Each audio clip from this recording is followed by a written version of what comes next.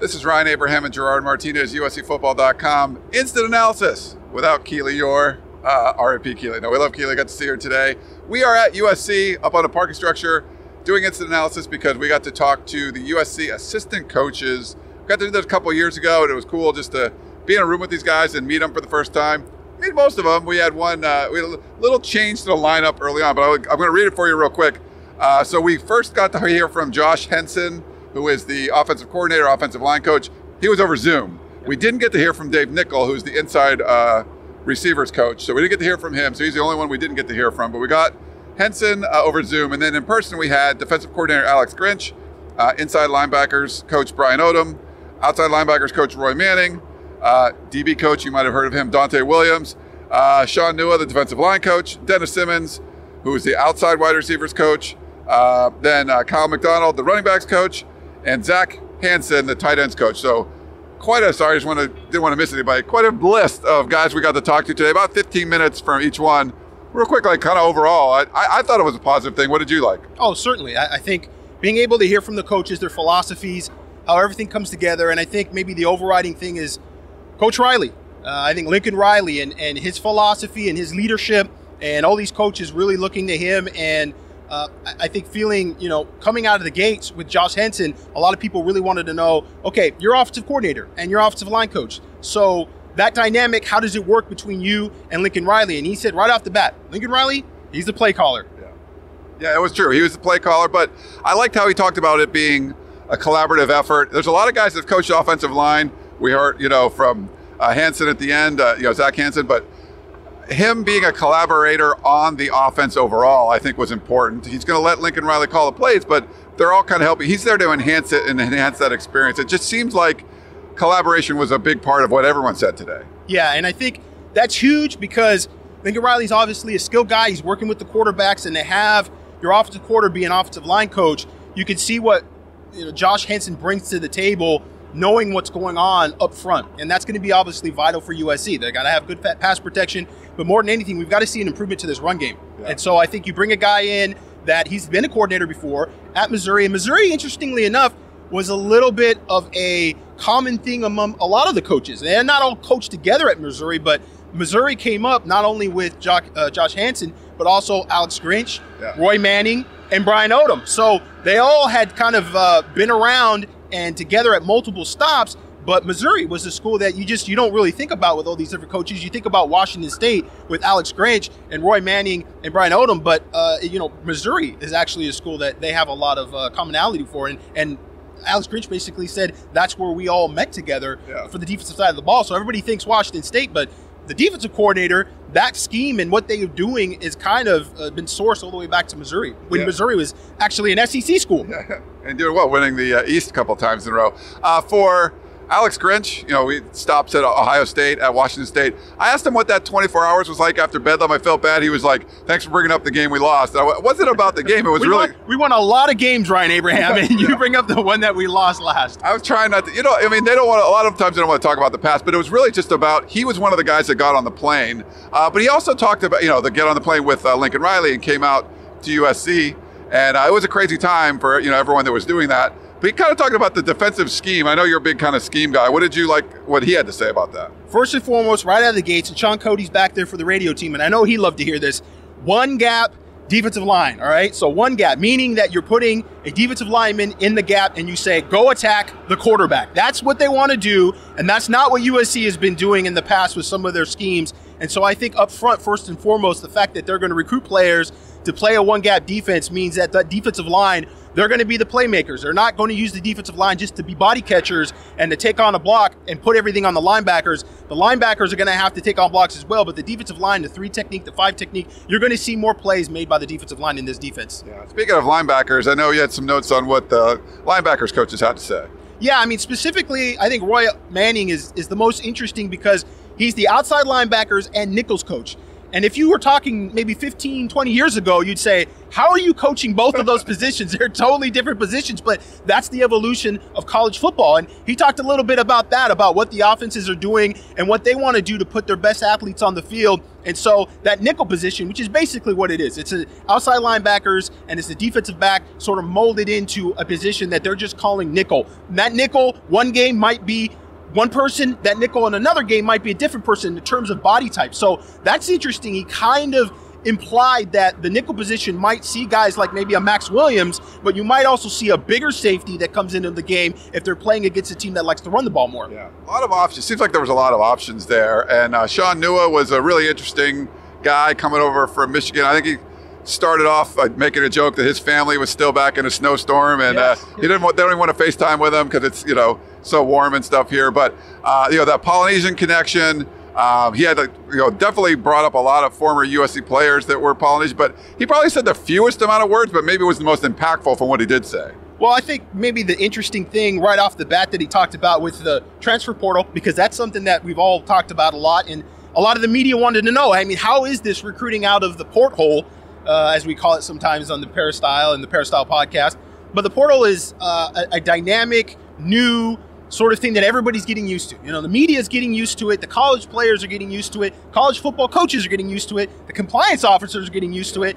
And he said, it's nuts. It's crazy. I'm not sure I'm supposed to say that, but it's crazy. And I agree with him. It is crazy. It's been nuts. But he brings in a couple of players there, and Earl Barquette, and I forget the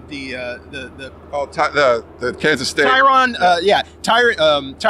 Taleni, and talked a little bit about those guys, and specifically about Taleni because he's a Samoan and he came over from there and went to Kansas State, but kind of you could see that there was some familiarity there with his game. He had played rugby, said his best football is ahead of him, and certainly he got in the football late.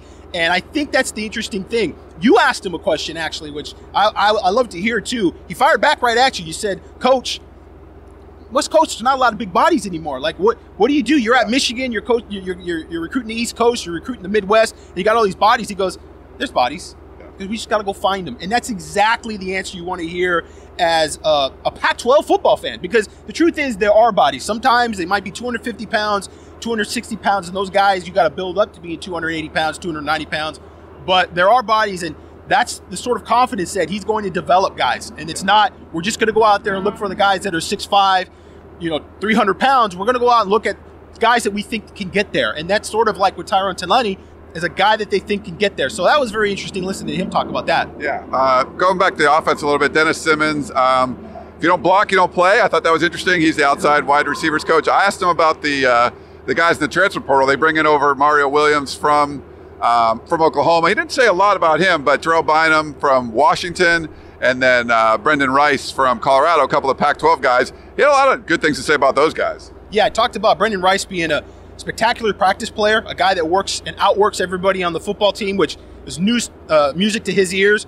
Talked a lot about Terrell Bynum, and just one of the first things he got when Terrell Bynum announced that he was committing to USC was his coach up in Washington said, hey, he's a great person, great worker. Like called him out of the blue. It's like, hey, I want to tell you this guy's amazing. Yeah, went out of his way to kind of reach out to him about Terrell Bynum. So getting some guys in the system, and I asked him a little bit about Raleek Brown because Raleek Brown is the guy that's going to play running back, and he's going to play slot receiver. And I said, Coach, how do you steal him away from Kiel McDonald? How do you get him away from the running back room? And he said, you know what? We don't really have to do that. It's going to be one of those things where we're going to use him in spots, and they were confident that they were going to be able to find a place for him. And talking to Raleek, he says he's going to start out probably a little more with the receivers because that's the harder position to learn.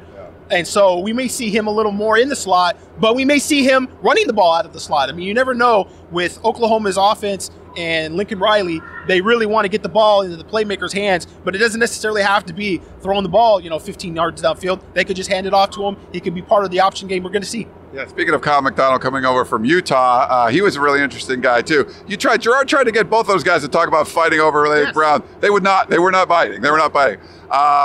Asked him about some of the transfer portal guys that are coming in, like Travis Dye and Austin Jones from Stanford. And I also asked him about a guy that came in last year, Darren Barlow. He had some really good things to say about him. But I mean, overall, he just wants the guys to compete in that running back room. What kind of stood out from what he said to you? Yeah, he answered your question about Darren Barlow sort of like I would. I mean, you could tell he likes him a lot. Yeah. And I think Darren Barlow is a player for USC. I think he's a guy that could end up being very, very good and very similar to some of the running backs that Kiel McDonald has had at Utah. So I could see why he likes him. He's a little bigger body than a couple of guys that get through the portal, Austin Jones and Travis Dye. You know, when I threw the Raleigh Brown question at him, he said something that I thought was kind of funny. He kind of opened his eyes and looked around and said, "My vision is Lincoln Riley's vision."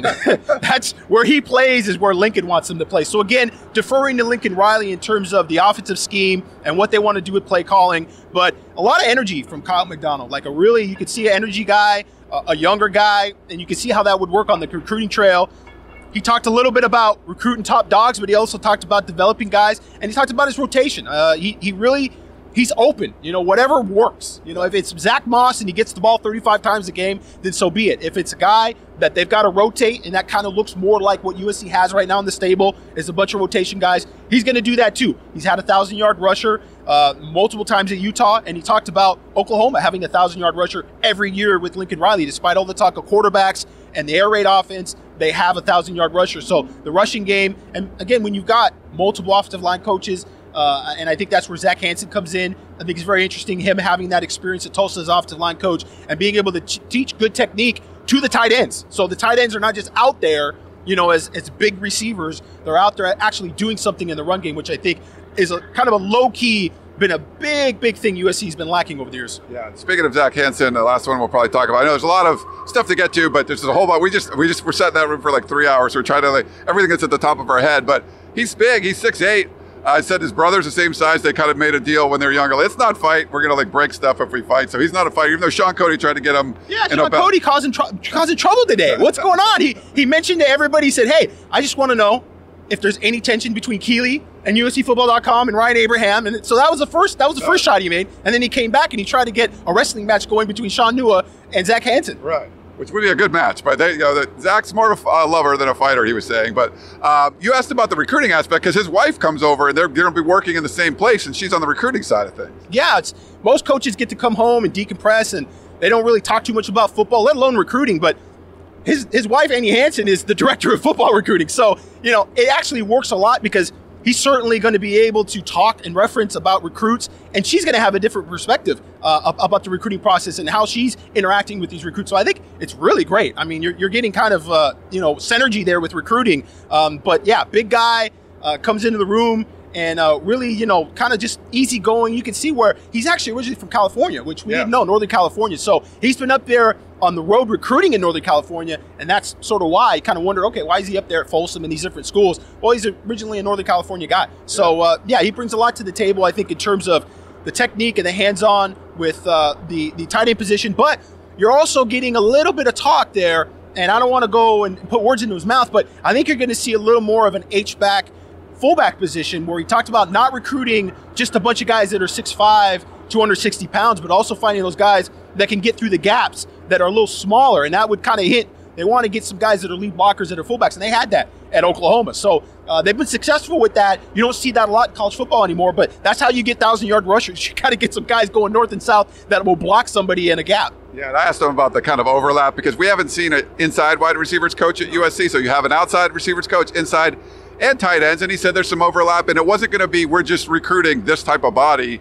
He wants a variety of guys. I think USC's done a pretty good job of that. I don't know how they've utilized them, but they have a variety of bodies there. Yeah, he sounded very optimistic about the talent at tight end. And I also, going back to Josh Henson, not to get confused, Zach and Josh the OC, asked him a little bit about the offensive linemen, and everybody wanted to know, what's the current evaluation of the roster? And, he sounded optimistic as well. Yeah. He liked some of the guys that he saw, and he hasn't seen a lot of them. And all the coaches basically said, listen, we don't get a lot of time with the players on the field, so we don't want to make too many big, grand evaluations. But he definitely sounded optimistic, said that, we got some big guys. They look the way they should look. Yeah. All right, well, that's going to wrap it up here from the USC campus. Our first incident analysis in a while, Gerard. We used to do this a long time ago. Yeah, all the time. Yeah, nice. Well, we're going to wrap things up. Make sure you check out USCFootball.com for tons more. We have a lot of video stuff going up on every single one of the coaches we got to talk to today. For Gerard Martinez, I'm Ryan Abraham. Check out USCFootball.com for more.